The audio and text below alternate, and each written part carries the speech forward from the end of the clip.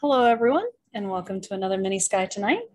So one of the fun topics I've always wanted to cover over, because one of the shows that we have at the Scobie Education Center is Experience the Aurora, which you usually don't get to see until January. So I thought, why not talk about this unique phenomenon that happens near the poles around about now, what causes them, and why there's such a beautiful color display in the sky, and what are the different colors that we see. So let's dive into the phenomenon known as the aurora, whether it's the aurora borealis or the aurora australis.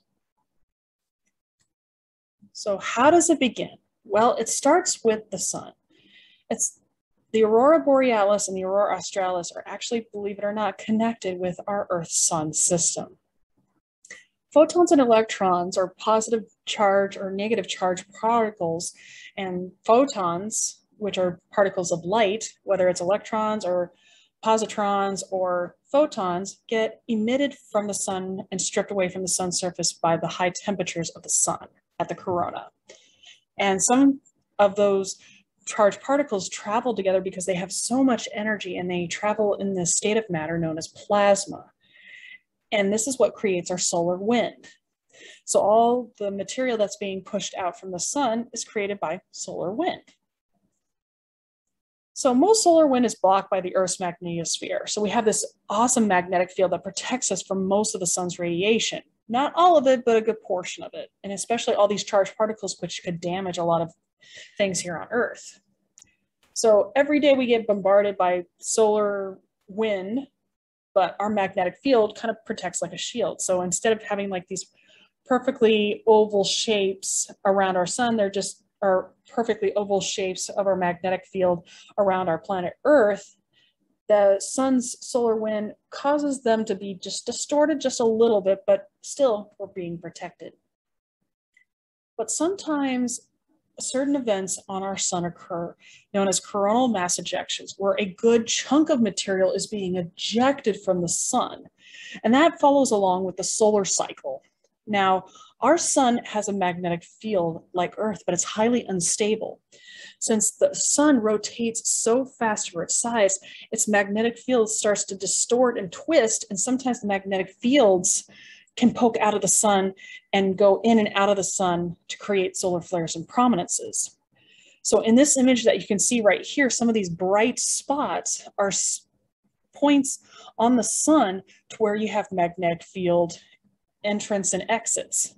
So sometimes many magnetic field lines, as they're poking through the sun, have a counterpart. So you have one place where it goes out and another place where it goes back in. So like in this case right here, this is where it goes out and this is where it goes in, and the magnetic field line kind of follows along, as you kind of see right here. It creates solar flares and prominences, as you kind of can see these beautiful trails right here. But sometimes that material, as you can see like here, gets ejected out completely. And that's what is known as a solar mass ejection. So a ton of charged particles like photons, electrons, positrons, etc., all get ejected out from the sun. And they flow out into space.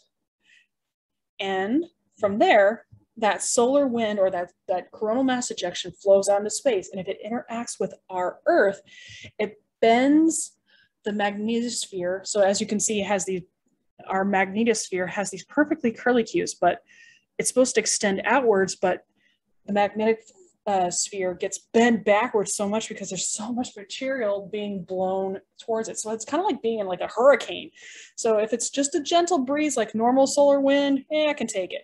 But in this particular case, with a coronal mass ejection, it gets bent back so far that it snaps backwards and tries to snap back into place, as you kind of can see right here.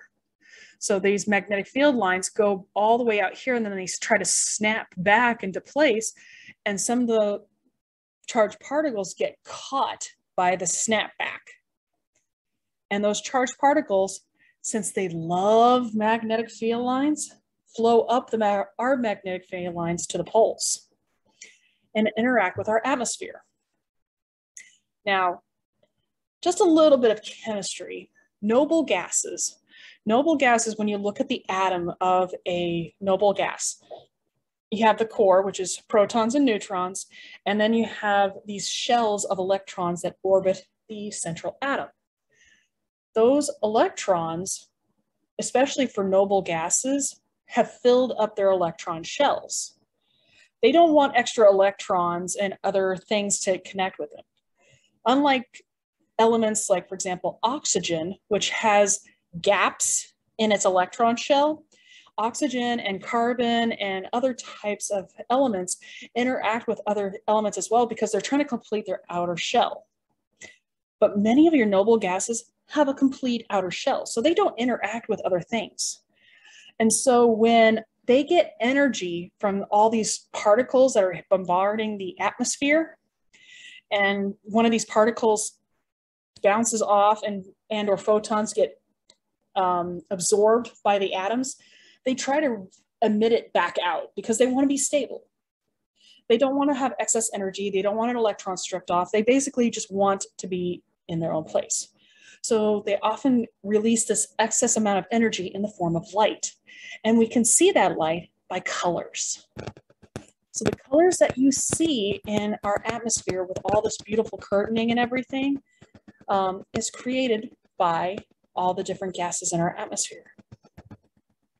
So the different colors that you see signify the different elements in our atmosphere and how high they are. So for example, your red colors that you usually sometimes see are your oxygens, which are over 150 miles up above the Earth's surface. So sometimes it could be ozone, or sometimes it could be just singular oxygen, but most of those oxygens are upper part of our atmosphere. And sometimes your pinks too, but usually the reason being why you start getting pinks is because those oxygens just didn't receive a lot of energy, so it just only emitted just a little bit, whereas in your reds received a ton of energy in the upper part of the atmosphere, and they wanted to get rid of it as fast as possible, so they just blared out bright red. The pinks, they received a little bit of energy, and then they just blared it out in pinks. Yellows and greens are basically different types of oxygen, but they're usually lower level. So the yellows are over 150 miles, but sometimes they tend to be a mixture of red and pink a little bit, but sometimes you can have yellow as well. Greens, however, are at 150 miles or lower, usually between 60 to 150 miles. And they're usually the first colors that you see when you see an aurora. When you look onto the horizon towards the north, you'll start seeing the green curtains as they are appear. And then you start seeing the other colors as more of the particles start to emit. Blues and violets are usually your nitrogens and argons at 60 miles above the surface, and oranges and whites, as you kind of can see here, you kind of see a little bit of this orange color in here and some whites up in here. Those are just tentatively because there's just all that light that's being emitted at the same time. You just see those colors. It's just blues and reds emitting at the same time in some of the greens. So those different colors just basically tell us we have oxygen and nitrogen in our atmosphere. So what's the difference between Aurora Borealis and the Aurora Australis? The Aurora Borealis is in the northern hemisphere and the Aurora Australis is in the southern hemisphere. For a long time, they thought they were the same thing. In fact, many people believed that because we have our beautiful symmetric magnetosphere, they should be mirror images of it. But however, that's not the case. In 2009, researchers saw that they indeed were different. So if you saw the Aurora Borealis in the northern hemisphere, you're going to see a different show in the southern hemisphere. And that was just because the solar wind alters our magnetosphere, as you saw in the images earlier. Sometimes it can even alter in different ways. Not even alter, but even warps and twists it in different ways. So sometimes you can even get a different show. And believe it or not, this is also confirmed in space. So as you can see this beautiful image here, this is Aurora seen from space. So you even see the beautiful color light shows from high above our planet. So speaking of space, can you see Aurora on different places? And yes, we have detected Aurora in different places. As long as the body has a strong magnetic field and it has an atmosphere that it can interact with, you can get aurora. And we have seen aurora not only on Earth, but Jupiter, Saturn, Uranus, and Neptune. These were kind of first discovered by Voyagers 1 and 2. And then later on, as we've sent other spacecraft to other gas giants, we have discovered it. We haven't seen any aurora on Venus because it doesn't have a strong magnetic field as well as Mars. Even though they have atmospheres, they don't have a strong magnetic field. In fact, I would love to look at images of the aurora from Uranus and Neptune. I wasn't able to find any that were significant, but I hope to be able to see some as we start sending spacecraft to these distant gas giants. So when and where can you find them? Because you're thinking to yourself, oh, these are such beautiful displays, and people say, oh, they're a once in a lifetime thingy and you got to do it. Well, keep in mind near the poles most of the time. So during times where you have solar winds hitting us, and or sometimes those coronal mass ejections do hit, if it's just a standard CME, coronal mass ejection, it only will have enough energy just to travel down to the Arctic Circle and just a little bit below. So places like Alaska usually tends to get a lot of aurora. So if you ever want to take an Alaskan cruise sometime, do it during the winter. Yes, I know it is super cold. It is bitterly freezing, but the winter time is the best time. And here's why. Because during the summertime, the days are much longer in Alaska than they are in the wintertime. So the chances of you seeing aurora during the summertime is very slim, because that's not only its longest days and very, very short nights, but you also have the dilemma too, where that's where a lot of Alaska starts melting up and you start getting rainy seasons. So summertime is not necessarily the best time to go observe, even though, yes, in terms of temperature, it's much more comfortable. The best times are actually during the late fall, early winter.